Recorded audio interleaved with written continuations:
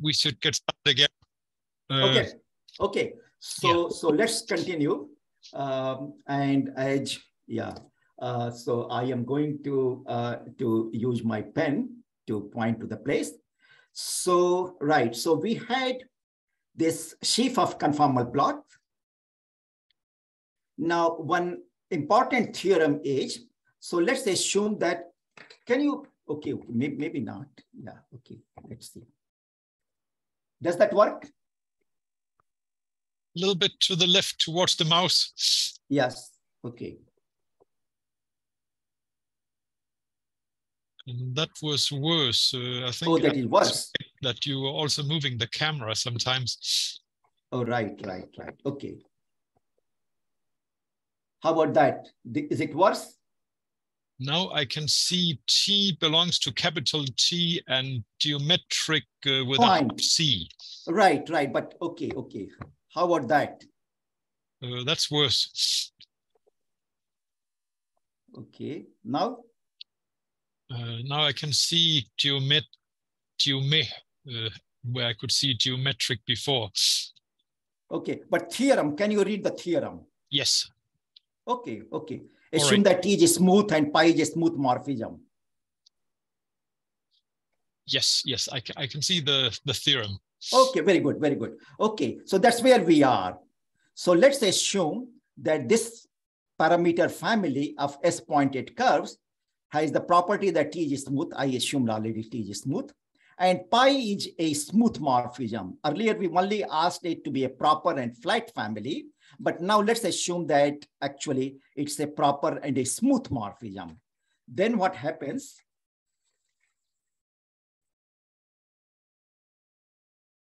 So then, okay, so can you say it? It still needs to go. Yeah, that's better. That's better. That's better? Actually, right. Okay, so this is space. Now, this is some sheaf over T. So this sheaf admits a projectively flat connection. So this sheaf, which is a sheaf over T, and T is a smooth variety now. So this sheaf admits a projectively flat connection. In particular, V sigma T, this family is a vector bundle over T. So when you have a variety and you have some coherent sheaf over that, which admits a projectively flat connection or a flat connection, then that sheaf becomes actually a locally free sheaf. So this sheaf of conformal block now becomes a vector bundle. And the consequence it has that the dimension of this one only depends upon the genus of sigma and the weight lambda. So it does not depend upon the choice of the actual curve within that genus. Let's say that sigma was smooth. So it does not depend upon the choice of the curve sigma within that genus, and it does not depend upon the choice of the points, the marked points there, because given any other marked point, you can move in a smooth proper family to go from one set of points to another set of marked points, and from one particular curve within that genus to another curve, because the moduli of genus G curves is connected. So you can go from one genus G curve to another genus G curve, and also you can go from one set of marked points to another set of marked points. So this theorem has a very important consequence that this dimension does not depend upon the choice of actual curve within that genus, and but it does depend upon the weights and the genus. So now I'm going to introduce this notation mg lambda vector, which is the dimension of V sigma P lambda. And as I said, it does not depend upon the choice of sigma within that genus and the choice of the marked points. But marked points have to be smooth. Now, let's observe a corollary of the factorization theorem. So what it says that mg lambda is same as mg minus 1 lambda, but you attach two more points, mu star and mu. I mean weights, mu star and mu, and you run over mu in DC. So let's write here. So we run over all DC. So mg lambda is now mg minus 1 lambda mu star mu. And you keep going inductively and you get to m0 lambda, but you have introduced 2g many points, 2g times 2 times g many points. And the weights mu1 star mu1, mu2 star mu2, mu g star mu g, where each mu I is an element in DC. So this one sum which we are interested in has become a sum of all these quantities, but the advantage is that we need to make the calculation on a genus 0 curve, which is P1. Now there is, right. Now actually here I have sloped over one small point that when I'm going from mg to mg minus 1, we have to introduce a node in the curve. And then we have to normalize it. And what I said that this dimension only depends upon the genus, that was only for the smooth curves. But actually what happens that there is some extension of this result, which says that the theorem remains true even for non-smooth curves as long as they have only nodal points. So those are called the stable curves. Okay, so that's what I'm remarking. Let's remark that the last theorem remains valid when T is the moduli space of S-pointed stable curves. So I stated the theorem only for a smooth family, but actually this result remains true for the moduli space of S-pointed stable curves. And then what happens that this coherent sheaf of conformal blocks becomes a vector bundle, not only on the family of smooth curves, but also on the whole moduli space of S-pointed stable curves. Okay, now let's see. Is it visible, the last line? The very last line is visible. The stuff above is out to the left, out to the right. Okay. Yes. So let's see, further by the factorization. Okay. No. Now we can see. Yes, correct. Actually, now I should. Now I figured out that I can see it, some picture. Okay. So now, the problem of calculating this dimension mg lambda reduced to a problem of computing m0, that is on P1, but million more points now, because it will depend upon genus. So if genus is 1000, then we have to attach 2000 points. And of course, the original lambda. And then we have to sum over all these weights. So that becomes a very large sum. So the question is, have we really gained anything? And the answer is yes. So the factorization theorem is also valid. So what we do, we take P1 and we deform P1 to make a node. I think you got out of view now. Oh, sorry. Right, sorry. Yes, sorry. 1 minute.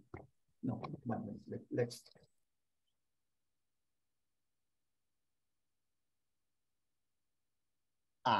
Right. Yes. Yeah, now it's good. Yeah, correct. Okay, so what we have done, we take P1 and we pinch it so that we introduce one node point.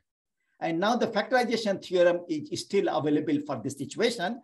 And when we normalize, we don't get a connected P1, we get two copies of P1, where this node point has become one point on one P1 and another point on another P1. And let's analyze this situation. And we can apply the factorization theorem again. Let's see. Right. Yeah, it's visible now. Yes. So we can apply the factorization theorem again. And now we take M0 as many points, and we can break it into M0, lambda 1, lambda 2, and mu, and M0, mu star, and rest lambdas, lambda 3, lambda s.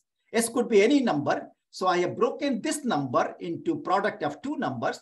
One number has only 3 points, and another number has S minus 2 plus 1 points. So S minus 1 points, but still I have to sum over DC.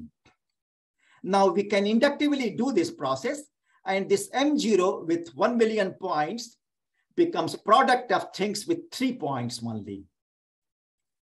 Of course, it will still be a big sum, but now we only have to understand in theory and actually in practice, M0 with 3 points and 3 weights attached to that. So if we apply factorization theorem successively, so first we have reduced from mg to m0, and now m0 with several points, I have reduced it to m0 with 3 points. Okay, so now this tells us that we are reduced to calculating m0, lambda 1, lambda 2, lambda 3. And this is achieved by the fusion product on level C representations of G. Now this thing is guided by what is called the fusion product at level C. So fusion product is, okay, I mean, maybe all of you know about that, but just like tensor product of 2 representations, we can define fusion product of 2 representations at level C. And then this is not tensor product, this is fusion product. So what we get is only representations at level C. So we discard some representations which have level more than C, but also we have to discard some mirror images of that. So let's just say that. I'm not being very precise there, but fusion product of 2 representations at level C is like tensor product, but it produces only components of level C, and it discards all the representations of level more than C, but also it discards some representations which are mirror images under the affine while group of C. Okay, so this is the end of it. So we wanted to calculate mg of lambda bar or lambda vector. And now this problem has reduced into calculating m0, that means on P1 with 3 points, where it's guided by the fusion product. And in fact, it's not only a theoretical reduction. This becomes really a very calculable problem. And in fact, there is a very closed expression. I am not writing down the closed expression for mg lambda, but it's a very, very precise closed expression, very similar to the wild character formula. But probably it's not much interest to really write down that formula. But I'm saying that there is a very precise formula which comes out of that for any mg lambda. Now, let me say very briefly the history here. So as I said, this conjecture was made in 1988. He made a precise conjecture. And then Shuchiya, Yuno, and Yamada in 1989, they made a major progress in this project, major progress. And then I'm just going to list some of the names. So Bovil Laszlo in 94, they did some work for SLN. Faltings did in 94 for general G. Myself, Narasimhan, and Ramanathan, we did something in 94. And Pauli did it for the parabolic case in 96. Laszlo Sorger did it for the moduli stack in 97. And then Bismuth and Laburi did it in 93, actually. Direct proof for holomorphic sections, which I have not really talked about, but they have restrictions on the weights. And then there was some contribution by Telemann in 97. And then for SL2, actually, predates all these works. Bertram, Zenas, and Thaddeus did it for 91, 93, and 94, but for group SL2. Now, what I have not talked about for lack of time, that there is a completely parallel picture for the space of conformal blocks. Maybe I am again out of sync. Right. Yes. Yes, good. Yeah. So there is a parallel picture for the space of conformal blocks in terms of holomorphic sections of line bundles on the moduli space or moduli stack of semi-stable parabolic bundles on sigma. So I will have no time to explain more about this thing, but this space of dual conformal block or conformal block is canonically isomorphic with the space of holomorphic sections of certain line bundles on the moduli space or moduli stack of semi-stable parabolic bundles on sigma. And that makes this whole theory even more interesting for classical algebraic geometers, because this line bundles on the moduli space of G bundles was studied for a very long time, and its dimension was a mystery. But with this work, now you can calculate the dimension in a very precise manner, and because this space becomes isomorphic with the space of conformal block. Okay, so any questions so far? Anybody?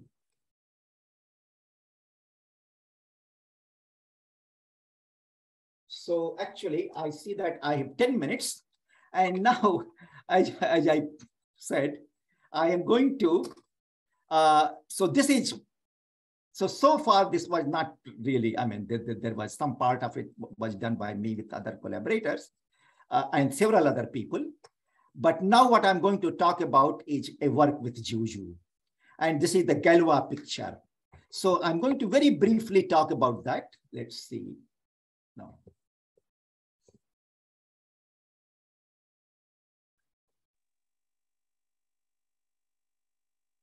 Yeah, now we can see the first half at least. Exactly. Okay. So what is the Galois picture? So earlier we took a reduced projective curve sigma, but now what we are going to do, we are going to take still a reduced projective curve, but with the action of a finite group gamma. So we let a finite group gamma act on sigma, and let sigma bar be the quotient of sigma by this action of gamma. Now we assume that any gamma, I mean, it's a technical assumption and we can even gloss over that, but let's say that we assume that any element in gamma other than 1 does not fix any irreducible component of sigma pointwise. I mean, it's a technical assumption. You may just forget about that. So the requirement is that sigma basically does not act trivially on any irreducible component of sigma. Now, as before, we are going to take a simple Lie algebra over complex numbers. Now, except that now gamma is also acting on G as Lie algebra automorphisms. So gamma is acting first of all on the curve sigma, and gamma is acting on the Lie algebra G. And we have one technical restriction for at least some of the results. So let me say it, but many of the results are true without this restriction. So we assume that gamma is fixing a Borel subalgebra in G. That's not automatic, but if gamma were a cyclic group, then it's automatic that it will fix a Borel subalgebra. But otherwise, it's not automatic. So we just put that assumption. And as I said, this assumption is for some of the results, which I'm going to talk about, not for all the results. Okay. So now we want to talk about these twisted conformal blocks. So a S-pointed gamma curve is by definition, again, just like last time, sigma with bunch of distinct points. These are smooth points. These are distinct smooth points, but we also require that gamma orbits do not intersect. So gamma pi is not equal to gamma pj for I different from j.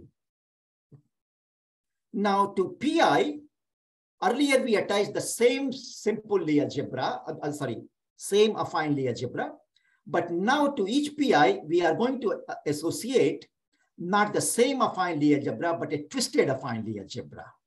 Okay, so what is this twisted affine Lie algebra? So let's take the isotropy of gamma at pi. So I think we are out of view now. Oh, sorry. Yes. I see that. Sorry.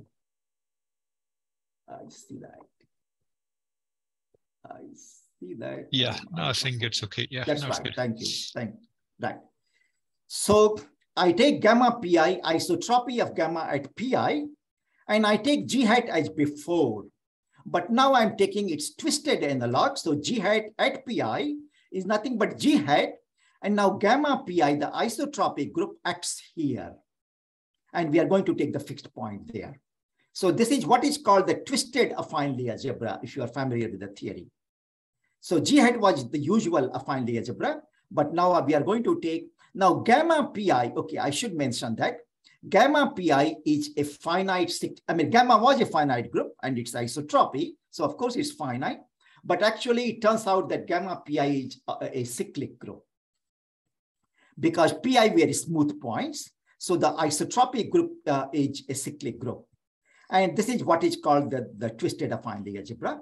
So now to the point pi, we are going to associate this twisted affine Lie algebra, not the affine Lie algebra. Okay. So the next thing is, now we are going to take, okay, so let's see. Right. So now I'm going to take integrable highest weight module, not for the affine Lie algebra, but for the twisted affine algebra, which I'm denoting by G hat pi. And this has its own parameterization, which I'm just denoting by DC pi. Now C is fixed still. The central charge, I am not changing the central charge. Central charge is fixed for all the pi, but this DC pi depends upon the choice of pi. And now I'm going to take lambda vector, lambda 1 through lambda s, where lambda I is now in DC pi. That means the corresponding h of lambda I is not a representation of G hat, but it's a representation of G hat pi. So still it's the integrable highest weight module for the twisted affine Lie algebra at pi with highest weight lambda I and central charge C. And now again, as earlier, I take their tensor product, H lambda 1 tensor H lambda S. But mind that H lambda I is not a module for same G hat, but for G hat pi. Okay, right. So I'm just remarking that H lambda vector is a module for G hat P1, direct sum G hat PS, where the ith factor acts only on the ith factor here. Okay, so now I need to define the twisted dual conformal blocks. So to this curve sigma with the gamma action, the points, the marked points P and the marked weights lambda, we have this V sigma, which depends upon the choice of the action of gamma, P lambda. So this is called the space of twisted conformal block. And this is by definition similar to earlier, but we take H lambda, but we divide by G of sigma minus not only P, but the whole gamma orbit of P. We remove the whole gamma orbit of P, but now we take the gamma invariants here in this Lie algebra. And that acts on H lambda vector, similar to the previous here. Now the action of, okay, it's again out of focus. So let's put it out of focus. Right. So the action of G sigma minus gamma P on H lambda is as before, except that, no, it's exactly as before. That we take a local parameter, and since I'm taking gamma invariant, the local parameter will push us to the twisted affine Lie algebra at that point, and we let that factor act on the H lambda I. Okay, so then we come to the lemma. So this space of twisted conformal block is again finite dimensional. So you're missing the right half of that lemma. No. Thanks. Yes, now we can see. Yeah, right. Okay. So this space is again finite dimensional, and it does not depend upon the choice of the local parameters Ti at Pi. Now theorems, and these are the results which I proved with Jiuzu. So the analog of propagation of vacuum, I'm not going to say exactly what it is in this setting, but analog of propagation of vacuum is true. Factorization theorem remains valid, again with proper formulation. Existence of projectively flat connection on a smooth family remains true. And in fact, let's see. And in fact, extension of the connection to the what is called the Hurwitz stack, which I don't have time to explain. On Hurwitz stack, it's similar to the moduli space or moduli stack of curves, but now here it's moduli stack of curves together with the marked points, Pi with the monodromy fixed at that point. So we are fixing now two things. So we are fixing, we are taking three things and putting them together. Moduli space of genus G curves, points there, which are smooth points. And also we are fixing the monodromy at those points. And if we combine all three, then what we get is what is called the Hurwitz stack. And now there is extension of this connection, not only on the smooth family, but on this Hurwitz stack, which is not smooth, but this connection has logarithmic singularities at the boundary. And then what we prove is that identification of twisted conformal block with the global section of some moduli stack, which were conjectured by Pappas and Rappaport. So again, similar to the dual conformal block in the classical picture is identified with the global sections, space of global sections on the moduli stack of G bundles with respect to some line bundle. So there is a very similar picture here where we identify the twisted conformal block with the global sections on some moduli stack, which were conjectured by Pappas and Rappaport. And then we prove the precise dimension formula, very similar to the Verlinde dimension formula. And this was proved by me and Jiuzu, and also independently by Deshpande and Mukhopadhyay. In fact, Deshpande and Mukhopadhyay proved it before us, but our method is very different, very geometric method. So we can see the bottom part. Actually, I am up. Yes, sorry. Yes, okay. I am out of focus. Yes, correct. Right. Yes, now we can see the bottom part. So I just want to end by saying there were earlier work in the twisted conformal block before us by Frenkel Zeni. I don't know how to pronounce this. Chesney. Yeah, okay. And then Kurobi and Takobe and Chiara Demiolini. So there were some earlier works in this direction. I will not say exactly what they did and so on, but actually I am over time by a few minutes, so I will stop here. Thanks very much for a very interesting talk. Let's thank Shrawan.